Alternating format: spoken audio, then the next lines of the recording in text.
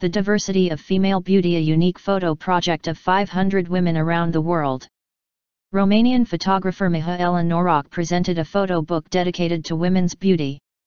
The girl traveled the world for 4 years and took portraits of local women, emphasizing the diversity of cultures.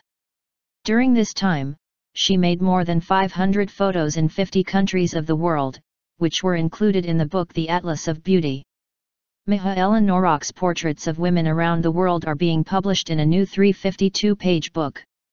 In her pictures, women of different ages and physiques are depicted, proving that beauty is much more than we used to see on the pages of glossy magazines. Beauty lies in our dissimilarity. Being beautiful means being yourself, being natural and authentic, says Noroc. 32-year-old Mihaela Noroc from Bucharest, Romania. She traveled around the world to search for female faces to be immortalized in their daily lives. According to the photographer, during the trip, she noticed that women exerted a strong pressure on how to behave and how to look.